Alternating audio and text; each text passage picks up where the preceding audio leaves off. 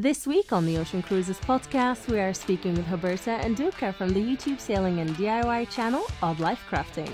Roberta and Duca are from Brazil and have been living an alternative lifestyle for nearly 10 years. They started producing videos of their container home build before purchasing their first floating home. They recently bought a neglected 12-meter steel boat that had been on the heart for 20 years. They've completed a total refit of the boat, which has taken them over 2 years. They have now started their cruising life and have recently been spending time in their home country of Brazil, hopping between anchorages, and this coming season they will be cruising north into the Caribbean to get more experience and some passage miles. To follow Roberta and Duca's journey, check out their YouTube channel, Odd Life Crafting. You can support the podcast on Patreon and follow us on Instagram, Facebook, watch the interviews on YouTube, and download the audio on Apple Podcasts and Spotify. And I thought I needed money because the original plan was to build a boat from scratch. And I'm like, I don't have enough money to build a boat. And then if I finish university, I'll have the money. And if I finish the master's degree, I'll have the money. And then I'm like, it's late now.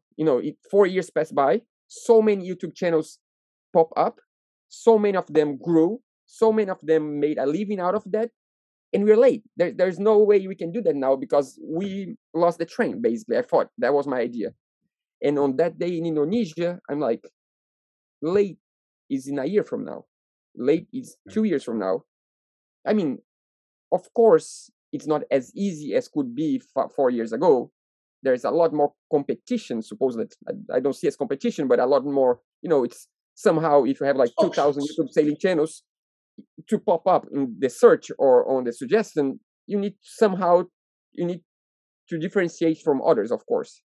Yeah. And I'm like, so. No, then we found out Gone of the Wings. Yeah. And Duca said, see, this couple started with a motorhome and then they changed to sail and it worked. So let's start with something else. Yeah. So I basically, that's funny because if we say that to some people, they say, like, so you just made a YouTube channel to make money or just to make a job. No, it's not true. That was it's like my full-time dream for years to make documentaries. But I have a business degree and an engineering degree. I know that you need to make money in order to survive. That's it. You need to pay for food. You need to pay for expenses.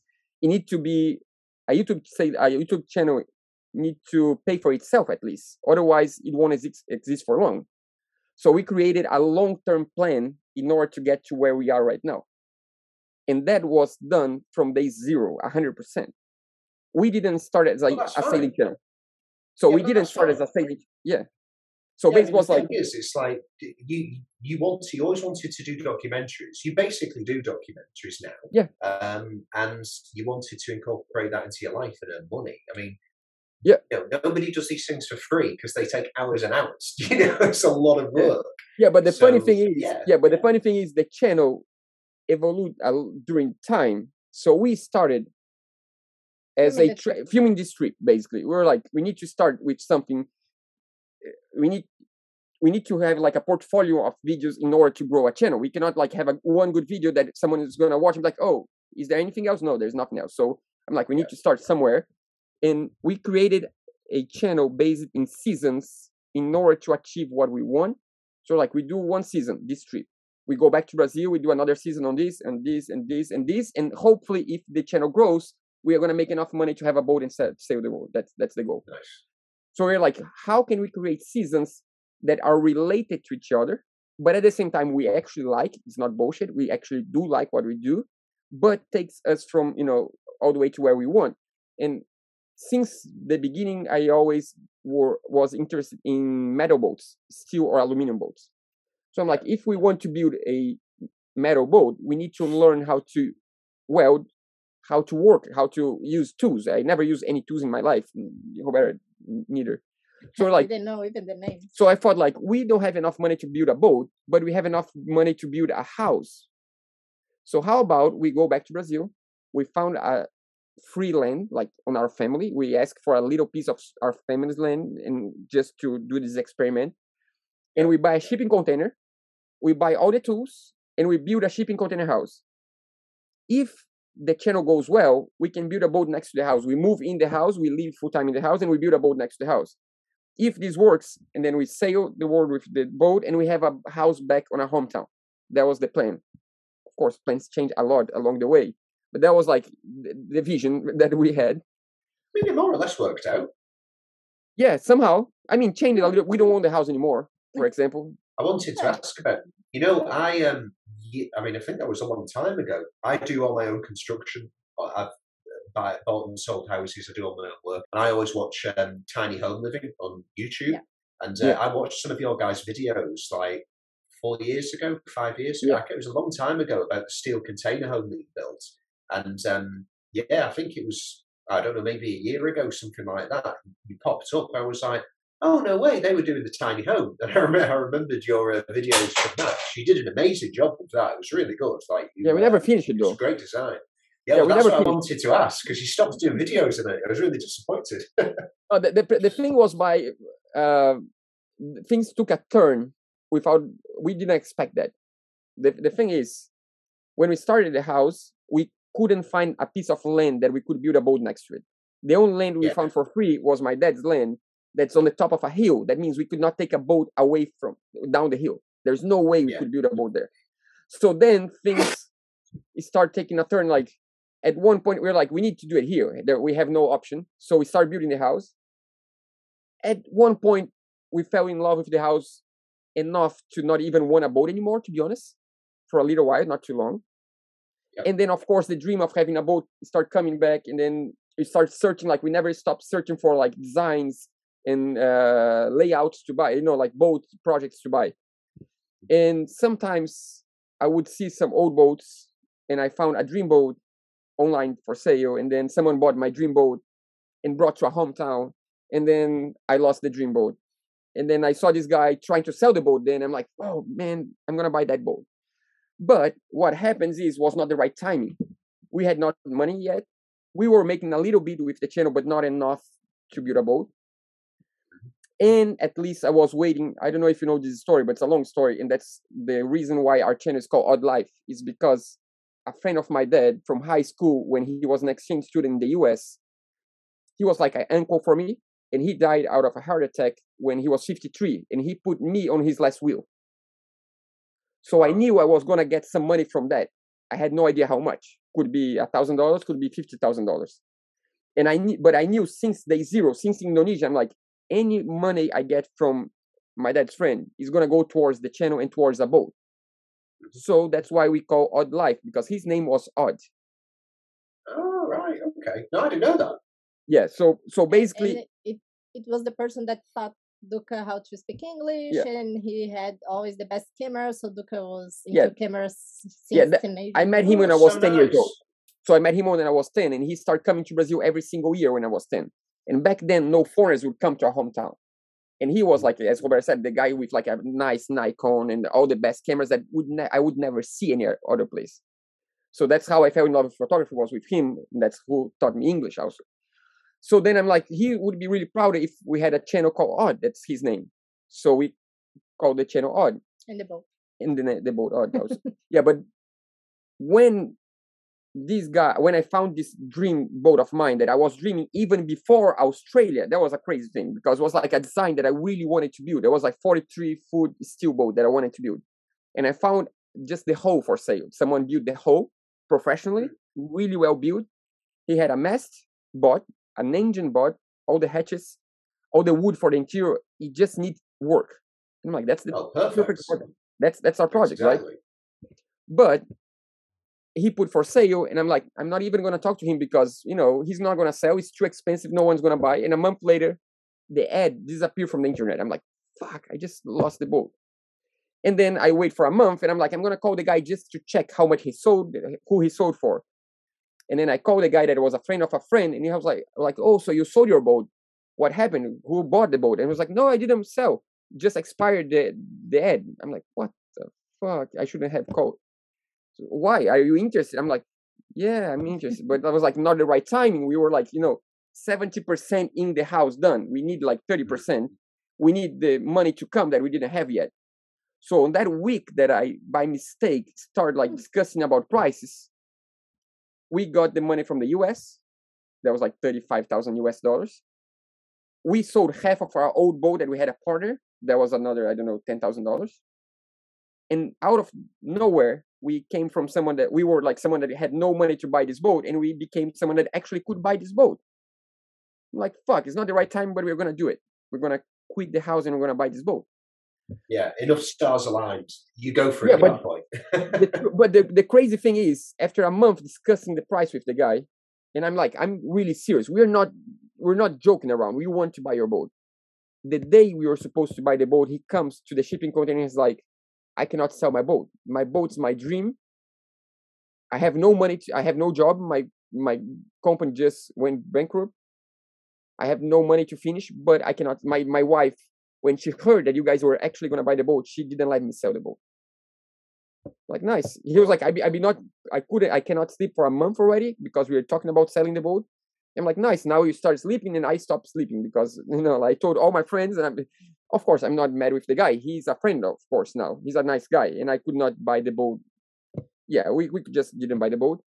And a friend of ours come up with a second boat that actually a month before, he's like, oh, there's this other boat. I'm like, no, I don't even want to see it. I have my dream boat already. I'm going to buy this other 43-foot boat to finish. And he's like, no, but these boats are not. I'm like, no. Don't show me. I'm in love already. I have the boat. After a month, he's like, oh, but you remember that boat that I told you? I'm like, oh, can I see the picture? So I get the picture. I'm like, oh, not bad. And he's like, yeah, this boat been sitting on the harbor for 7 years. And it's from a friend of a friend that he doesn't want to sell. But as he's a friend of a friend, if you tell him the right story, you might be able to buy the boat from him. I'm like, right, so that's a long shot. Yeah, so I'm like, this boat is like in São Paulo. That means 700 kilometers away. We are going to go to São Paulo in 3 months from now to go to a concert. So don't give me his number, because if you give me his number, I'm going to call next week. I know myself. Hold his number, and the day before I travel, I'm going to get the number with you, and then I'll call him. So the day before the trip, 3 months later, like sitting calm, waiting for this moment, I send him a message like, hey, I'm Duca. I'm friends with this friend that knows you. And he said that you have a boat that you might want to sell, and I have a project. Do you want to sell the boat to me? And the truth is, I use my friend as a learning person to buy the boat, because he tried to buy the boat before. Right. Don't tell him I told you, or no one tell him that I told you that. He's gonna know what now. he gets mad. No, he gets mad if I say that he tried to buy the boat, but the owner didn't sell the boat to him. But the reality is, it was not the right boat for him. So he called up the guy. So like, it works out. So he called the guy. He's like, oh, my friend said you have a boat that's it's a good fit for me. And the guy was like, so what do you want to do? Oh, I don't have much time. I'm a doctor. I want to sail during the weekends, and I want to see if you have someone to fix the boat before I bring to my hometown. And maybe in 2 years, I'll take a gap year to sail. And he's like, no, you want to hire someone to fix my boat without you being here? No, it's not your boat. The boat's not for you. He didn't want to sell. So when I contact the guy, I'm like, hey, I have a project. Me and my wife, we are building a shipping container house by ourselves.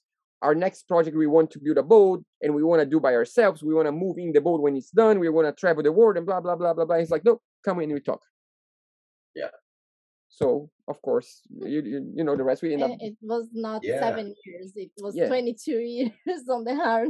Yeah, I mean, stories change. I mean, like, it's crazy. Yeah, it was like, he's like, no, I think it's like 10 years, maybe 15. And then we go to the marina, and it's like 22, literally 22 years sitting on the hard. Wow. Time has flown by for that guy. He just lost 10 years of his life somewhere. Yeah, but the crazy thing is, the really crazy thing is, like, when we sat in town, because we were so lucky, the place where the boat was, Roberta's sister owns an apartment on that town. I never been there before. And she owns an apartment 15 minutes from the boatyard. So we had a place to crash. We spent like a week waiting for the guy to come to town to show us the boat, because he wouldn't allow us inside the boat without him. And for 1 week, we just sat on the couch and looked to the wall until we realized, oh, but this boat, the design is exactly the same from a book that we read 7 years ago. So let's read again the book.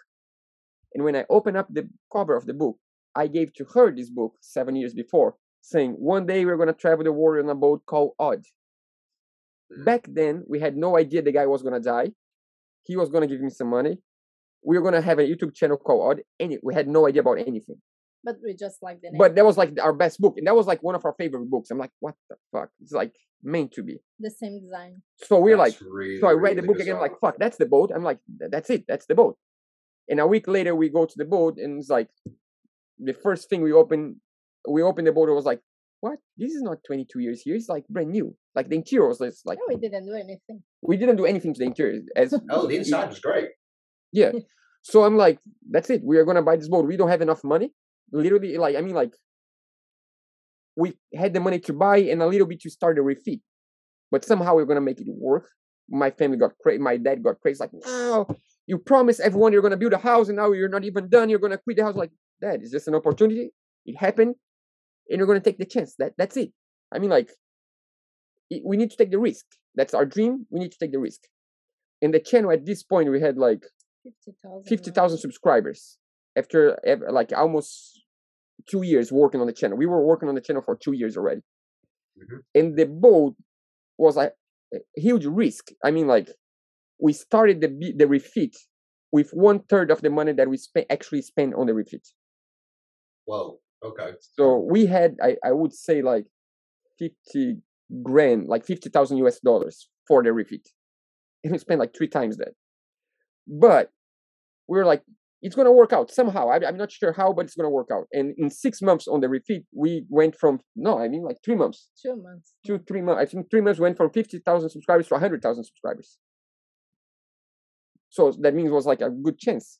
Somehow it worked. Like, and in the end, because that asked for the house to use as a deposit to finish the house in the future. That was the good plan. I mean, Right, like, okay. you know when you have an idea and someone else had the same idea before you, and you wait to tell them the idea so basically I was like, the original plan was to have a house in our hometown. So when we come to visit the family, we have a place to stay. And then we realized owning a house that you come for 2 weeks a year, 3 weeks a year, that means these 3 weeks you're going to be working on fixing the house because it's going to be closed for 11 months. So it's not a good math. It doesn't make any sense. I mean, if I could rent as an Airbnb, good. But the land is right on my dad's office. So he has his chickens, he has his dogs, he has his company there. There's no way I can rent the house where it is. So it was all wrong. So I'm like, if I give the house to my dad as a gift, he can finish the house and then we can borrow the house when we need. So that's what's happened to it. Is he finished it? No, he didn't finish yet. But the plan was like, I talked to him, I give to him, he can use full year, like 11 months a year, and we just use 1 month. That's the deal. Right. You don't need to pay. It's for free. It's yours. I don't own anymore. The responsibility of fixing is yours. It's not mine. But you let me use whenever I need. But before I told him the idea, he came to ask, like, oh, so what's going to happen to the house? Are you guys finishing the house? What's your plan? Because we are just moving out of the apartment and moving to the beach. With COVID, he left the town and went to the beach, the summer place. Oh, okay. Full time. So he rented his apartment. He don't live on his apartment anymore, and he had no space to put a lot of his stuff. It's like, can I use to put some of my stuff on your house? I'm like, nope, you can't, because the house is not mine. I want to give you the house, so you can have the house and you can do whatever you want, as far as we can use whenever we want. And that's the deal. We gave the house to him, so we don't own the house anymore. Right, but what you've got in return is what you always wanted, so it worked out. Makes more sense. And the truth is, the house in a long term for him is good, because he has a company that one of the offices is like 20 meters away from the house, and the other office is in like 3 hours away from in another city. So some of his employees many times come from meetings on the other office and have no place to stay. So the company pay for hotel for them. So owning a small house, a tiny house, means they don't need to use hotels anymore. They can stay on the tiny house, right on the office. They already can stay because we have the bed and there is already a bathroom and a kitchen on the same land. So they can already use the house. Yeah. And we are free. I mean, like, I wouldn't feel as free as we feel right now if we knew we own a house in our hometown. We don't have anything anymore. That's it. Oh, it definitely holds you back. without a doubt. I mean, we've gone through phases in our life of having like lots of properties, renting them, and then selling them, and now we've got 2 houses on one property. We do one on Airbnb, which is amazing, and we love doing it. But they are a headache, and it's like when we're basically taking off next year full time, we're getting our bigger boat within a month, I think. And the idea of just having like a property there, and you need to fix it if it breaks, and there's people in it, and they might damage it, and then you need to deal with the usual bullshit. It's like it is a lot. Yeah. It's a job, and it's just on your shoulders all the time as well. Do you know what I mean? So maybe it all works out perfectly for you. Yeah. And even more when it's in your dad's land, because in the future it's gonna be ours. Yeah, let's put it this way: the last time we went to our hometown was but I mean, like the last time we went to our hometown was in over Christmas, and we didn't go back since Christmas. I'm 100% sure if we still own the house, he would be pressuring us to go back to take care of the house. Yeah. Every single month, he would be like, "So what's up? You built a house in my land, and now you just left here, and there's a lot of like, you need to come take care of the house." So now we don't have this pressure. That's the thing; it's not our house. Yeah. Well, I'm glad I found out what happened to that house, because there was a little story that I was following ages ago. We actually did a post on our website talking about this. Yeah. So people, when people ask, I put the link for the full explanation. Yeah, I mean, like the thing is, like plans change. The original plan was to go to the boat, fix the boat in 4 months, not the whole thing, but like do the basics so we could sail the boat to our hometown. And then we would live on the boat on the yacht club, and we could work on the house. When we finished the house, we set sail. But the problem is, when we got to this other city to fix the boat, we realized that being away from our hometown was good for the project because we had nothing else to do, only the refit. When you live on the same place for 37 years,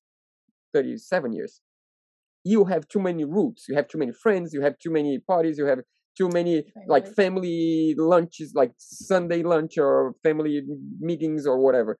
And when you are by yourself on a commitment of finishing a boat, you work so much more. And that was good for the boat. And we were in a really good town for fixing, like maybe like the main city in Brazil to refit a boat with all the welders, all the supplies, everything in the same place. So we're like, no, let's do the full refit here. That's it.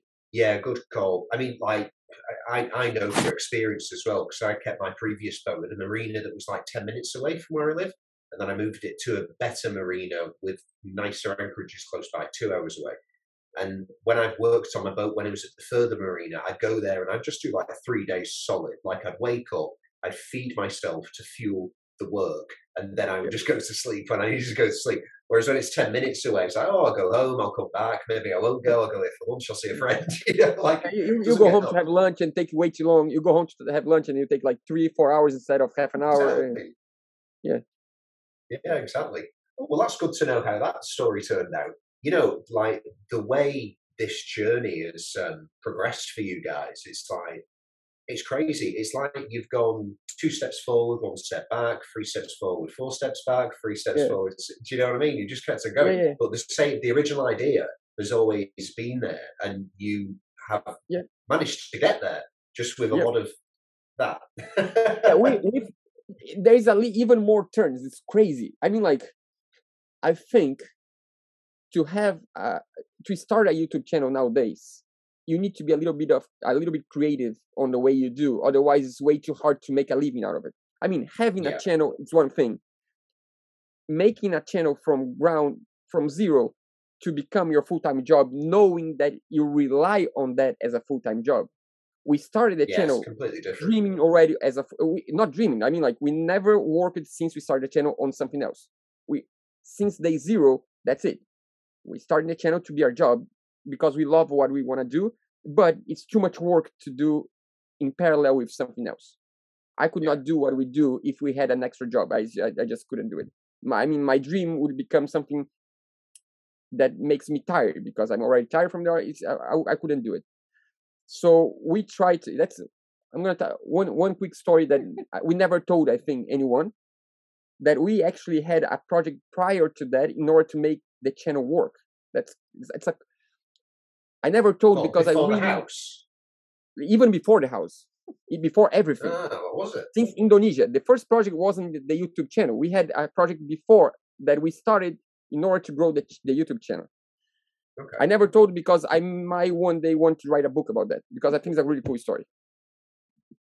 We went you have to tell me now. Come on. Yeah, I'll tell. No, I'll tell. On the way to Indonesia. So on the way to Indonesia, we stopped in New Zealand first. In between Australia and Indonesia, we stopped in New Zealand because we needed to leave Australia because of visa, and we bought a ticket from Brazil to Brazil in 4 months. After 4 months from New Zealand, because it was like we have friends in New Zealand, we have a place to leave all our stuff, and we can travel light. And then we come back, and if we decide to go to Brazil, we go to Brazil. So we save a ticket just to guarantee that if we decide to go back to Brazil, we have a ticket. Nice. On the way in New Zealand, we stopped to visit a friend that I was a roommate with him in Colorado back in 2004. I was a lift operator in Keystone, Colorado in 2004. That was, I don't know, 18 years ago. So I had this friend from New Zealand in the US. He was from New Zealand, living in the US. And I always said, one day I'm going to visit you. And he never believed it. And 18 years later, we show up. I don't know, like not 18, like maybe 16 years later, we show up in his house. And we were talking to him about the ideas that we want, like the possibilities of what we want to do. Mm-hmm. And this guy never went to university, but he created a social network, like a Facebook for kids, for childhood schools when he was really young, and he did so well. He has a startup, and he did like really, really well, and he still is doing really well with the same company that's called Story Park. So Story Park is basically a Facebook to communicate school, kid, family, grandfathers, and the whole chain. Nice. And nowadays I don't know the number, but he's like maybe he has maybe 1,000 schools using his system or something. I'm not sure the number, but like in the US, in Europe, in New Zealand, everywhere. And I was talking about the ideas with him, and he's like, yeah, you are thinking too much ahead. And I always had this problem. Like on the first documentary, I left Brazil to work for 1 year shooting a documentary, to come back to Brazil, to edit for 6 months, to maybe launch in 2 years. Is my documentary in 2 years gonna be important as could be today? Are people gonna be interested on the same thing 2 years from now? No one knows. How can you know that in 2 years it's still relevant what is relevant today? No one knows. And I always had this problem of thinking too much ahead. I'm gonna do this in 6 months, and then in 10 months, and then in 3 years I'm gonna have what I want. And I'm like, no, that's wrong. So when we were in Bali, got stuck in my mind, like we're doing something wrong because we had ideas. So that's it. We're gonna do a YouTube channel. So we are gonna wait for another 2 months that we're gonna finish our trip. We go back to Brazil. We find a land that means like 3-4 months, and then we start building. And after 2 months, we launch our first video. That means we're gonna launch our first video in like 7 months, maybe a year. I'm like, are people gonna still be interested in shipping container house a year from now? I have no idea. Right now, I know they are. How can I guarantee that people are gonna be still interested? So I'm like, we need to take a few steps back. What can we do today that can help our project in the future? So let's start a season about the trip itself, how we created a channel. So basically, our first 5 episodes are about how we came up with the idea of creating a channel. How I went to the master degree, how I quit my master degree, how we went to Indonesia, the full story about what I told you about going to Indonesia. And I'm like, but this is still too far ahead because we're going to film for 2 months. We're going to go. It doesn't make sense. We need to find something before that. So let's create an Instagram account about what we want to do in the future. Okay. So we started to create the brand with an Instagram account even before having a YouTube channel, knowing that it would become a YouTube channel. So for the trip, we commit to post every single day of the trip, like 1 or 2 times a day, every single day. And the trip became a job instead of just a trip from that day on. And on the end of the first month working on Instagram, I found that my friend had a new Instagram account called Van Lifers, people that live in vans. Oh, cool. So he's like, oh, did you see my new Instagram? I'm like, Van Lifers, 104,000 followers. I'm like, what the? Nah, it's not his. I'm like, nah. He's not even traveling right now. So it's like just a bunch of people. I'm like, no, maybe he's just like doing like a collaboration. He's helping like with some pictures because he's a photographer. Something is weird. I couldn't understand what was going on, right? But I was like, I'm 100% sure my friend out of nowhere don't have 104,000 followers on Instagram. So we keep working for 2 months. And after 2 months, we went from 500 followers to 700 followers. And we couldn't grow. It was just like fucking hard. So the first week back in Brazil, I'm like, we need to go to our friend's house. So we go to our friend's house to drink coffee. And we sat down and I'm like, Andre, what the fuck's going on? Tell me the truth. What's going on with this Instagram? Is that yours? And he's like, yes, that's 100% mine. I'm like, what? No, I started from scratch. That's mine. I'm like, how did you manage to grow to 104,000? I cannot get over 700. Something is wrong. And he's like, no, Duca. Instagram back then, now the algorithm changed a lot, but it's about beautiful pictures every day. Yeah. If you have your own project, it's really tough to have a good quality content every single day of the year or 3 times a day.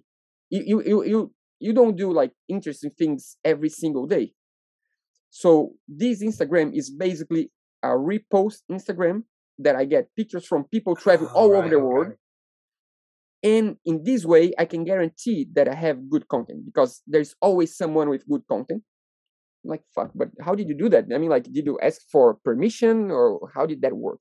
He's like, fuck, in the beginning, I just found pictures. I would just get someone's picture and post and of course give the credit. And he was like, no, but of course I gave the credit. Like I put the credit, I put the description that, you know, like I full credit to the person. Nowadays is a problem to do that. Back then was fine for most of the time, but his Instagram started growing so quick. And after like a month or 2, he didn't need to find pictures anymore because people would hashtag him, ask him to post on his Instagram. So he became someone that would just do the, I don't know how you call it, like just choose the pictures, you know. So people would ask him to put the pictures and he started growing so much. I'm like, fuck, you're lucky. You're just like way too lucky. And this guy might be the responsible for us being here today. And he's actually one of our patrons now. He's a really old, good friend. And he's like, so aren't you guys going to build a shipping container house? I'm like, yes, a tiny house, yes. And he's like, so why don't you start a tiny house Instagram and grow the Instagram? And from there, you try to bring these people to your house. Like, fuck yes. Well, like, we started the idea that we are not going to launch the channel until we reach 20,000 followers on Instagram. That was the goal. When we reach 20,000 followers, so we created a secondary Instagram that's not even Wildlife Crafting. So I don't know if anyone knows, but it's called Living Time Project. I was checking with him. So we still have 151,000 followers. Yeah, so let's have a look. Let's see what's going on here. What is it again? It's been a long time we don't post on Living Time, but I don't have time for this. Yeah, Living Time Project. Living Tiny Project. Living Tiny Project. I'll follow this because I love tiny homes. Yeah, so basically what we create an Instagram in order to grow an audience for that Instagram that is interested on the same thing we want to do. Yeah. But no one knew that Living Tiny and Odd Life are the same thing. That is not clear that. But yeah, we had 20,000 people that once a week we could go and post the link for our video of the week. Exactly. And in the beginning that like the algorithm of YouTube won't even see you, we had our own audience to bring to the video. Yeah, you could direct some people to it already. So that's how the channel is starting to grow even before the algorithm helped to grow. Yeah. Of course, got to a point that we didn't need the Instagram anymore. But that was like literally a side project to jump into another project, and actually worked so well, really, really well. I mean, open up doors, people get to know you, you can show what you do, and it's a nice one because I have a gallery to search for references. Yeah. And even for the shipping container house, I'm gonna take a look through that. Like, there's some so the shipping properties in there. Yeah, in the shipping container house, that was like a research for the design of the house. Yeah. So at the same time, we were searching for what to do with our own house, but we are growing an audience here to bring there. And that was a way, because I've done the same. Well, more or less, I did the same. Yeah. But well, I started the podcast, and then I was like, okay, maybe people won't listen if nobody knows where it is or what it is. So I was like, I'll do an Instagram account. I had no experience on it. But then loads of people started following that, and then people send really nice messages. And but they're the same. But they're the same account, like, but with the same name, right? Yeah. So that's like Ocean Cruises Instagram. Yeah. But imagine, but imagine if you create an Instagram that's not related to the other product directly, but there is a huge potential of growing much faster. Well, we will do this also, because when we start cruising, we're going to do charters, like liverboard experiences, and I'll post stuff on there because there may be some customers there, you know what I mean? So because it's like a crossover in a way. Exactly. Yeah, because I mean, like, it's so much easier to grow an Instagram when you guarantee good content every single day. A personal account is really hard to grow. It's like a personal account. It's just like always the same person, always the same story. It's much harder to grow. But when it is just a random, like, good stories every single day, it makes it easier. And it's funny because we did a friend, we helped a friend to create an Instagram about container houses, about container buildings in general. And he created an Instagram about containers. And he started posting just containers, and every time he posted our video about the shipping container house, we still grow. we still grow until nowadays. No way. We're still growing. Yeah. That's the only way we can grow Instagram, is just like we're just like sideways, and like anytime he just a little collaboration here and there, and then it grows a little bit. But that's so. Instagram's crazy. Like I put stuff on there. Well, for two reasons. Well, actually, I put some of my own photos on now because we've like found our boats and all that type of stuff. So to promote the podcast, so I put a photo of you guys on there and say we've just spoke, and then I put like a little trailer on there. But then also to help other people grow their Instagram accounts. Like if I've got more followers than them, and then they always come back and say we just saw a spike in followers, so it works. Yep. Basically, that's collaborations are great. Yeah, Instagram is tough. We are trying to post more up-to-date things on Instagram, so we don't even post anymore about the video of the week. No, because it gets confusing. If we post about the week video, that means it's 2 months ago, and then we post something about today, and then it's just like, so we just left like Instagram is daily. It's daily. It's like what happened today, and YouTube is like 2 months ago. So otherwise, just too confusing for us. Well, that also gives people who watch on YouTube a very good reason to follow you on Instagram. Yeah, and if you do the same thing, and for me, it doesn't make sense to do the same thing on both platforms. Otherwise, people are just going to follow on one or on the other. It's just the same thing. Yeah, it's a good point. Yeah, it's a really. If you do different things on each platform, I think it's better. So, what's happening in the future? The plan was to sail around the world. Yeah, the plan is to sail until it stops being fun. Yeah. We have like short and medium term goals. So Brazil has a really long coast, and you can sail up and down any time of the year, but there are easier times and worse times to go north or south. Yeah. So the season to start going north just started now. Yeah. So that some people don't understand, like, it's tough to have a YouTube channel sometimes, and so many people watching what you do and judging what you do. So after 2 years refitting the boat on the boatyard full time, people expect that you splash the boat and you cross the Atlantic next week. And that's not reality, to be honest. Not my reality, not Roberta's. That's life, not. You know what I mean? I have no. We are still learning. We're not in a hurry. No, and we are still learning the boat systems. Like we broke the quadrant like 2 times, 3 times, and we actually are still finishing the boat. Like we are, like we have like a long shaking now cruise that we are like fixing things and getting things better. Like the past month, we've been on a marina just to do some refit on the boat, like some modifications that we wanted after almost a year sailing. Yeah. And we've been here full time working on the boat for like almost a month already. We leave in 2 days. And the modifications we did now are like really important ones, like more solar panels. We fixed the quadrant. We replaced, it's like a lot of like the canvas. We did some modifications because it was not good enough. And so we did a lot of good things on the boat. And the reason for that is because we want to take the time to do it properly. We wanted to get to know the places properly. Some places we stopped to, we're like, no, let's sleep one night on this anchorage. We spent like 2 weeks on Anchorage. We were supposed to stay one night because it's good. Stay. That's it, basically. But the plan for now is to go into the north part of Brazil until December, and in December go to the Caribbean. Yeah, basically we were waiting because we are in a really beautiful region right now. Probably most of the people would say the most pretty coast of Brazil, the place where we are, has like over 350 islands. Beautiful weather, beautiful place.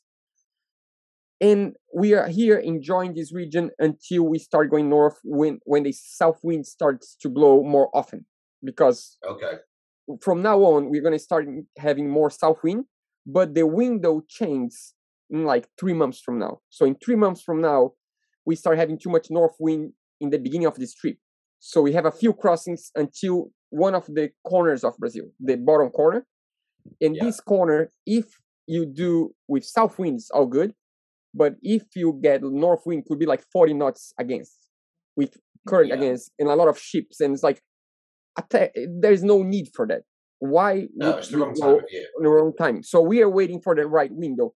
And now we are actually waiting another month because it was supposed to be the day after tomorrow. No, it was supposed to be tomorrow, actually.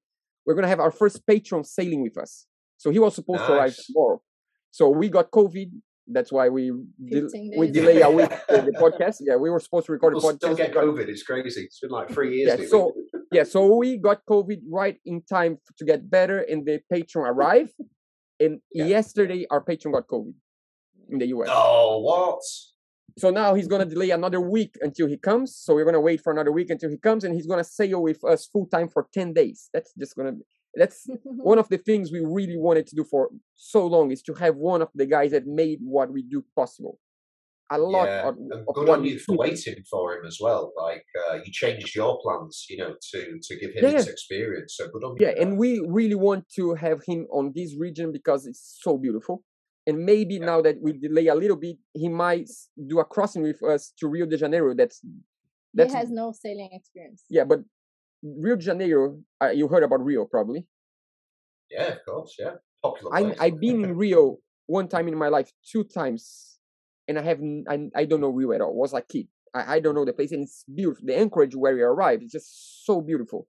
And arriving in Rio by boat must be like a really awesome experience that he might be with us. And that's going to be just so cool. And we've been, talking a lot the past few weeks to organize the trip. And that's the reason why we're waiting a little bit longer, because we want him to have the best trip of his life, basically. And here is the place to do that. And from there, how did you select this guy? Because I take it you've got quite a lot of patrons and supporters. How did this guy get this amazing opportunity? It was like how do you call a draft? A draft, like a draw. Pick a number, competition, something like that. Like a number, just a random number.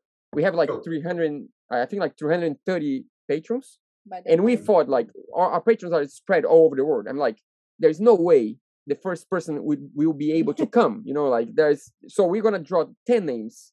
We try the first one. If he wants, he comes. The second, and after 10, we draw another 10 until we find someone that's willing to come all the way to Brazil, because it's really far.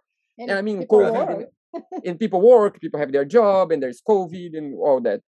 And the first person to get chosen, he was like, I never traveled on an airplane since COVID hit, and I don't think it's the right timing to do it. I really don't want to travel right now, but I cannot say no, so I'm coming. Amazing. And that was the first one as well? Yes. Yes. That's crazy. And he arrives on the 17th. He's like in 12 days from now. Oh, he's going to have such a good time. That's really good. I did a podcast with a guy called James. He's got a channel called Zingaro. Yeah, we know. We say on Zingaro, actually. We went to Panama last year. We say on Zingaro. Yeah, so I'm sailing with James in a couple of weeks, actually. He's bringing a boat over to Europe. I'm meeting up with him in the Azores, Portuguese islands, and then we're taking it to Ibiza. That's pretty cool. Yeah, he does similar things. So he meets up with his patrons and he takes them sailing, and it's like, that's an amazing experience to give someone. Yep. It's great that you do that. Like, I think, I'm not saying the other YouTube channels aren't good at all. I'm just saying, like, that is a really cool thing to do for people.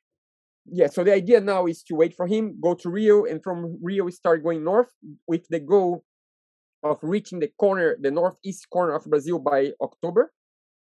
So if we manage to get there by October, we leave the boat there. We fly to the US for the Annapolis Boat Show again. We went last year; it was awesome. We want to go to the boat show again. We met James. Yeah, we met James on the boat show. So we fly to the US, go to the boat show, fly back to Brazil, prepare the boat for a month, and in December cross the Caribbean. From there, I have no idea. Yeah, but that's good. Like, just aim for that. That's a great start. Yeah. I mean, like, from there, it all depends. Like, how do the boat behaves on this trip? Do we love the boat? Because right now we don't have enough experience to guarantee we love the boat. We like so far, but we've been changing things here, there, and getting to know the boat better. I think by the Caribbean we're gonna know 100% if that's the boat. If it's not, if we wanna sail to Europe after the season on the Caribbean, if we want to go to the Pacific, if we want to take maybe 6 months refit again in Panama to do some modifications that we found out on this trip that could be done, who knows? I have no idea. Yeah, but like, the way you've built that boat, I've got to be honest, guys, like, I watched, I think it was maybe like video 2 or 3 or 4 or whatever of when you got the boat, and that's when I was like, oh, those are the guys who were building the steel container home. And I looked at the boat and I was like, this is fucking disaster.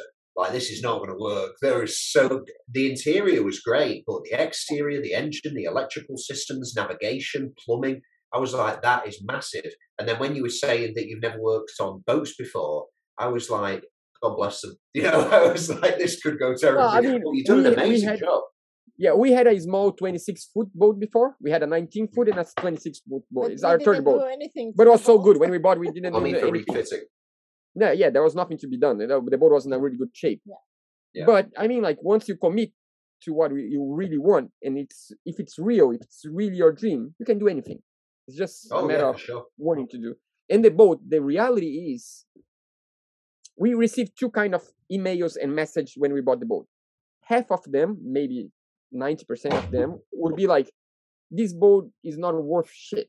This boat is condemned. This boat, there is a reason why no one bought this boat before in 22 years. Oh, that's silly. I wouldn't agree with that. Like, it was in a tough shape, but definitely fixable. No, that was 90%. And then there was the 10%. Oh, that's stupid. And then there was the 10% that we received emails like, what the fuck? How could you buy this boat? The owner never even let me inside to see the boat. So many people tried to buy the boat, but he never wanted to sell the boat. Even friend of ours. We met so many people because of the story of this boat. He didn't want to sell. It's not because the boat wasn't. He just didn't want to sell. And even though from the outside it looks bad, the structure of the boat was in perfect condition. You have no idea. The welds of the hull. It's just like, the only fixings that we had, rust that we have, was on the deck because of wooden trim, because the wood would hold moisture on the bottom of the wood, and like tiny spot, like 8 tiny spots this big. That's nothing. Nothing on the sides, nothing on the bottom. The inside of the plates are just in perfect condition, and a metal boat rusts from inside out, not from outside in. Inside is just, if you see the plates of metal, it's just like, people are like, no, because you need to do a scan because these boats condemn. I'm like, you have no idea. There's no rust. The primer is the original primer for 30 years, and it's still in good condition. I mean, obviously it's been on the hard for a long time, but even prior to that, it's just been very well maintained and loved.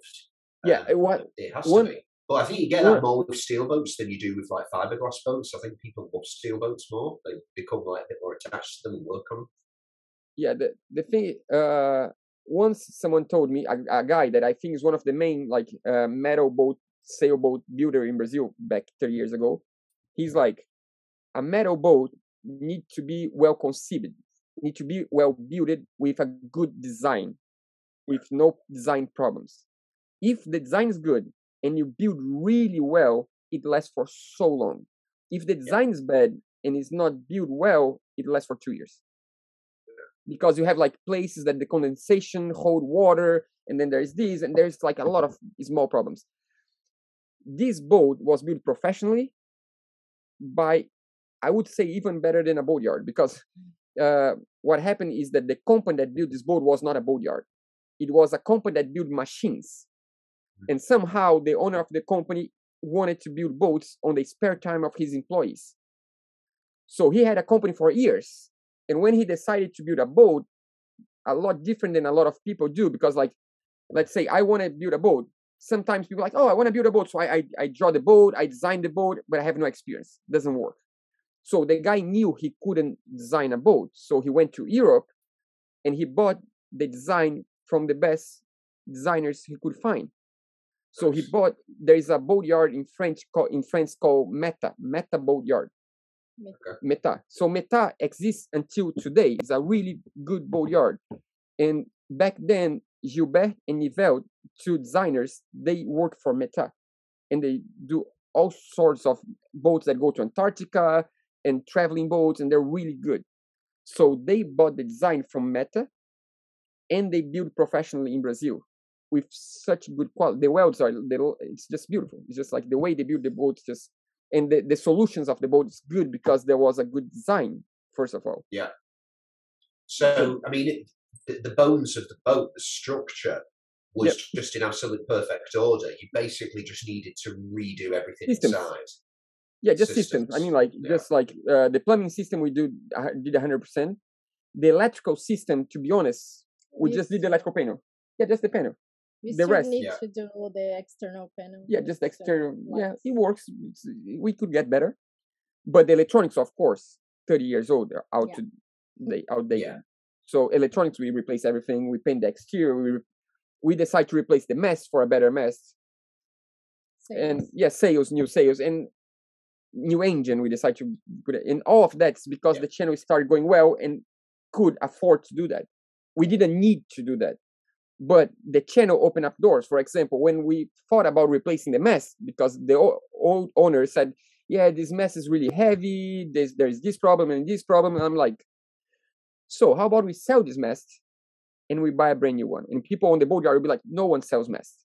Old mast, forget it. You sell for the scrap aluminum. You just sell to a junkyard. I'm like, no, I'm pretty sure we can sell a mast. And it's like, he couldn't believe, no one could believe. So we put in one video that we want to sell our mast, and we sold in a week. So YouTube can sell masts. Yes, YouTube can sell masts, and we sold for 1/3 of the price of the brand new mast and brand new rigging. So we got so it was like so we got a sponsor for so we got sponsor for like turnbuckles and for like furling system, and then we sold the mast. It was like everything worked so well, and even the money to pay for the mast that we need. Right on the same month, we did like three sponsor videos that people complain sometimes. Like, oh, we did like an Audible sponsor video, and we did a Skillshare sponsor video, and a coffee one. But that paid for the mast. How shouldn't I do that? I mean, like, first of all, I like the company. I like the products. Audible, I like Skillshare, and we drink coffee every single day. We love it's like coffee would be a good one. I do a coffee one. I mean, like, we got paid to drink coffee for like 3 months. Good one. That was like, they pay for my mess and I drink good coffee. Why shouldn't I take this sponsor deal? Yeah, it's a great deal. And even though it makes completely sense, some people complain, of course, because, like you're selling out, whatever, I don't know, just, YouTube. Man, ignore these people. I was having a discussion with the guys. We're doing something else. I'll tell you about it after the podcast. But yeah, we were having a discussion about these like negative people. I'm like, what is going on? Why would you do? I've never like left a bad review on an application. I've never left a bad review online for anything. I've never left a negative comment. I just don't understand that. Like, let people have a good life and try hard. We got some bad comments in the beginning of the boat because people didn't believe on the boat and didn't believe that we could do the job, and that was the beginning. And then after a while, I think people understood, no, these guys can do it. I mean, like, they can pull this one off. And it was fine for years, like 2 years, almost 3 years. And then that was... Start being like, you guys don't want to go to the water. You don't want to that's true. There was this phase. Just... you were just like holding on the boatyard because you want to make money out of YouTube. Yeah, you're going to sail this boat and go back to the house. You're never going to, this boat's going to sink or whatever. I'm like, no, we are taking the time because we think it's important to take the time and do it properly. But people are just complaining that. And after we splashed the boat and we set sail, things got better. And then suddenly in December this year, 6 months ago, we went to the US for a job, a side job. That's a funny story. I don't know if you heard of, we did like a TV commercial. So we got hired. What was it? Yeah, one of our subscribers, he's a CEO of a company that owns the New York Stock Exchange. Oh no, I know that because I follow you guys on Instagram, and you posted. Did you open or close the market? One of the that was like a month ago. Yeah, right. But that was crazy. That was really so that was the lunch. That was the lunch of the commercial. That's why Roberta closed the day of the stocks, because that was the lunch of the commercial. And when we went to the States, by chance, I'm like, fuck, we are all the way in the US. We met the guys from Seldom Masts in the boat show 2 months before that. I'm like, we could rent a car and drive. We're in Florida. We can drive to South Carolina and visit Seldom. I'm like, when are we going to be here again? So we called them up and we went to spend 3 days in the factory with them, getting to know Seldom factory. Brilliant. And on the way to Seldom, we were like, oh, let's stop to visit a friend on the way so we can, instead of 9 hours, we can drive like 2 hours and then another 6 hours. And you interview her already. I actually just watched your podcast with her, Taylor. Oh, yeah. Oh, she's lovely. Such a nice girl. Yeah, that was, I think. Yeah, that was last year, I think. Yeah, was right. We were doing the math. Was right when we went to visit her, actually. Oh, cool. So cool. So we stopped to talk to Taylor, and that was so awesome. Yeah, the cool thing is that right when we arrived back from the States, we started sailing together with another boat, like buddy boats, with a guy that we met in the last marina we stayed. And he is a doctor. He took a gap year just to sail on his boat, and he lives with his dog. So it's him and his dog. And we became really good friends. And I had no idea he would let me do a tattoo on him. And when I arrived back with the tattoo machine, I was like, no, that's it. And so I did, on the first night, I did 3 on him. No so way. I started learning with him. Yeah, he was the guinea pig. Like, he was the one that I did the mistakes, for sure. But he was on the same mentality as I was. So he don't care. He's fine. He has no problem with the little, I don't know, bad line that I did on him. Because the memory is more important than the drawing itself. And that taught me a lot. And that was so cool. For example, one of the tattoos that, and actually it's not just tattooing, giving the opportunity for people to get a tattoo, but it's also the opportunity to give other people the opportunity to tattoo themselves. Yeah. So basically, I have a tattoo machine. If you want to tattoo yourself, you come to my boat. I'm like, I'm going to teach you and you can do on yourself. And it's such a cool, I did 2 on myself already. And it's so cool. It's just like the coolest experience. So we were in an anchorage that we arrived. There were so many mosquitoes. We hated the first night. And we're like, we need to leave. This place is terrible. And then the next day we found out that we could fish squids on that anchorage. Okay. And we're like, oh, it's not that bad. Let's go fish squids then. So we're like, so let's fish squids. If we catch 50 squids, we're going to tattoo a squid. And then we went fishing. And for 4 hours during the night, because it's during the night, at one point we were like exhausted, like, no, we gave up. That's it. So we came back and we count 39. We didn't catch fish. Fuck. Next day we were like, no, let's try again. So we went again out and we got in 1 hour 150 squids in 1 hour. What? How did you catch so many squids so quick? We ate in 5 people. We ate during 3 weeks all squids for 5 people. So you had just like calamari. Yeah, just like calamari. Yeah, all kinds, like with like pasta, with rice, with this, with that, with everything. Oh, that's a great life. So I totally do that. After you catch 150 squids with good friends during a night, how can you not get the tattoo? I'm like, no, we're doing the tattoo. So we did the same tattoo we have, but I did on myself and he did on himself. That's really good. That's a cool story. Yeah, but people hated the video. That's a video. What about these people? I'm like, what's wrong with? Yeah, I don't get it. Well, happens. No, man, listen, you've got where you are by ignoring everyone who's giving you bad advice or negativity. Me, I'm pretty sure I will remember this day as long as I live. Anytime I look to my leg, I see every time I look to my leg, I see a squid, and I remember when we got 150 squids. That's it. It's not the perfect tattoo. It's much better than I thought it would be, to be honest. I think I did a really good job. I love it. It's one of my favorite. I really like that. Yeah, and it seems like it's weird. It seems like now that it's fully healed, it's better than before even. And I will always remember that day that we got the squids. Just that's it. Well, yeah, it means something. It's it's there to like represent the experience. Mate, it's going to be very interesting. Maybe in 20 years' time, you're going to be one of these people that's just like head to toe green, completely covered in memories. And it's cool because, like, you give meaning, like, for example, the trip to Taylor's boat. I looked to her boyfriend's boat on my leg, and I have the coordinates of the place even tattooed. I'm like, I remember 100%. That was like a crazy trip. That was like, how can I not get a tattoo? Out of nowhere, a company hired us to go to the US to film a commercial. They sent a private jet to pick us up in Brazil and to take us back to our hometown straight. Yeah. Just the two of us. We have like a great week of shooting. Like, we were just waiting for the day of the shooting. And there was, we had nothing to do. Like, there was like 50 people running around to get things ready for the commercial. And we just sat around and eat for like 4 days, like eat so well, so good. It was like the dream job, like just sit there, hang out, eat a little bit more, and then we shot one day, and then we go to these friends on their boat. And I was like, that's a moment that I want to remember always. Yeah, good memories. That's it. I'm pretty sure in 10 years I will have a lot of tattoos to remember a lot of moments. And we also went foiling with Tulas in the summer. Yeah, that was a crazy trip. That was like, and that's because we are a sailing channel, supposedly, but we don't want just to be a sailing channel. We want to be a channel about our dreams. That's it. That's all. I don't know if in 3 years from now I won't take like 6 months off to go van life in Europe for 6 months. Who knows? I might do it. We might do it. Why not?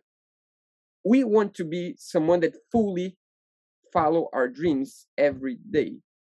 And to be honest, as soon as we start doing like unexpected things, the channels start going down. And that's just the worst thing for me, because that's the moment that I'm more passionate about what we do. Like, I always wanted a job that we are open. Like, you invited me to go to Spain and we fly tomorrow to Spain. We went to the boat show in Annapolis. We needed to do quarantine in order to go to the US because of COVID for 15 days. We had nowhere to do quarantine. I found out that Parlay Revival, calling from Parlay, was in Panama. I never met him before. He never heard of us. I messaged him on WhatsApp and on Instagram. I'm like, hey, we are going to go to the boat show. You are going to go to the boat show. We need to do quarantine. Can we stay in your boat for 15 days? If yes, can you say today? Because we need to arrive tomorrow. Literally, like, let me know today. He's like, call me now, and we call. And the next night we were in Parlay for 2 weeks. So that's the life. So that's the life I want. I want a life that I don't know what's going to happen a month from now. And I wanted to do videos that people don't really know what's going to happen in 2 months, but they trust that's going to be something cool. And they keep coming for something cool. It's not, you know what I mean? Like, when it's out of, you're like, oh, I like that channel that I'm not sure what they're going to do in 6 months, but I'm pretty sure it's going to be something interesting.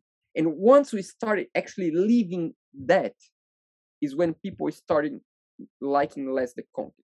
When we started actually living the life we fully want, like getting hired to do a commercial and flying to the US, and coming back and sail for 3 months in a nice river, and then going back to the US for a boat show. And then, so when we started being more unexpected, when we started being less predictable, that's when the audience started liking less. That's crazy for me, because I don't like when it's too predictable. When I watch a channel for too long, that I know what's going to happen next week, it stopped being fun for me. I think this is just the way these things work. Well, it's like if you watched your favorite TV show, Friends, for example, then one episode for the rest of the entire series, they just weren't friends. You'd be like, well, I'm gone. I want the friends. People go to the source because that is exactly what they're looking for. So if you change the nature of it, you'll change the audience, but you'll get new people. It's crazy. I mean, like, we are doing like a shrink appointment right now. It sounds like it. We need to tell someone. We need to talk to someone. It's just Yeah, it's crazy. Like having a YouTube channel full time sometimes is crazy if you pay attention to comments, if you pay attention to the audience, and it's natural. Yeah, you can, but it's hard not to at the same time. You know, like we read all the comments. I know what you mean. Yeah. You can, but you should at the same time, but you shouldn't. It's just we used to answer every single comment. Yeah. I try to do that because I want to like engage with as many people as possible.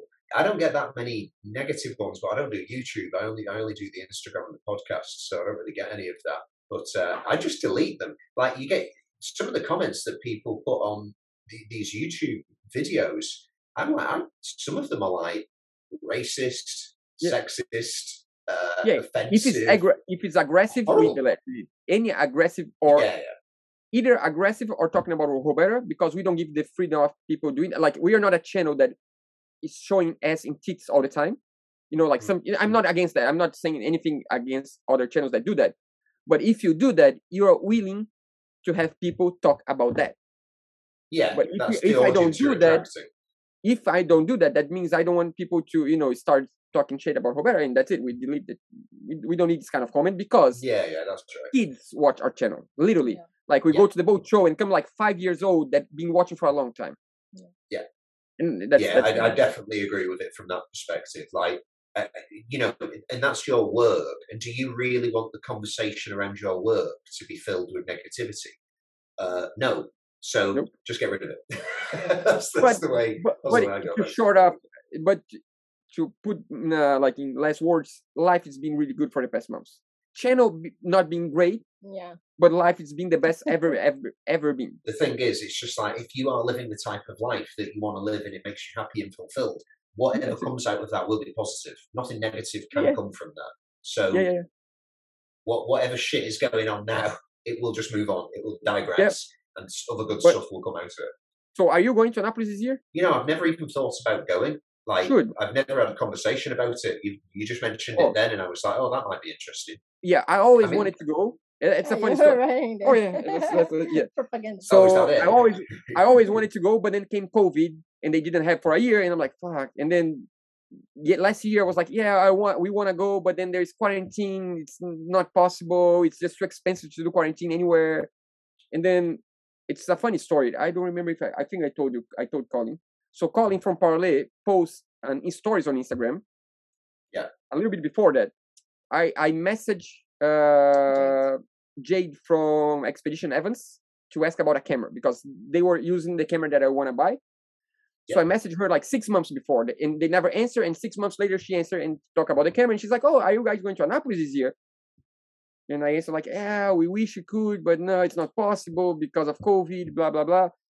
And she's like, "No, if you decide to come, email this guy because he's organizing a booth with all the YouTube channels and blah blah blah." And I'm like, okay, yeah, sure. But I'm like, okay, sure, but I won't. It's just like, we cannot do it. And she's like, oh, I'm going to let him know anyways, just to let him know that you might contact him.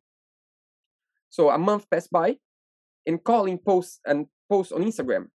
Oh, I'm going to be in Annapolis in 2 weeks from now. And with this and this channel. And he tagged us. I never talked to him. I've been watching him I know who he is. I had no idea he knows who we are. And he posts like Odd Life Crafting's going these. I'm like, there was obviously a conspiracy to get you to go there. And I'm like, and literally, I'm not joking. Literally, I'm like, that was Sunday. I'm like, if Colin posted that we're gonna go to Annapolis, we rather go. I think that might be a sign. I think we should go to Annapolis. And I'm like, if he knows, and like a day before that, we found out that we could go to Panama. We didn't know Panama could be quarantined because a sponsor said Panama could be an option. And I'm like, so Colin said we are gonna go. He at least know we exist. He posts our name. So I messaged him. I DM him on Instagram. Hey, I'm Duca. We want to go to Annapolis. You post us. Can we go to your boat tomorrow? So next night, So next day we're in Panama for 2 weeks. Then we did. So it's like really quick. And then we stay at Evans Boat in Annapolis. In Annapolis, we stay at Evans Boat for like the week. Oh, nice. Colin just seems like such a cool guy. And I've through cruising and he's sailing in different locations, I've met like quite a few people who've spent time with him, and like everybody just says he's just like a real dude. He's awesome. He's awesome. We spent 15 days on his boat, and we were part of the family. 100%. We were like, yeah, I get that from him. Yeah. Yo, we were like, I've never actually spoken to him. No, he's a really, really awesome guy.